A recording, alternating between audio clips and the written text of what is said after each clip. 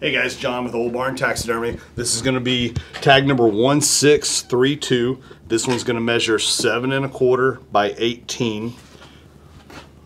Good ears on this cape.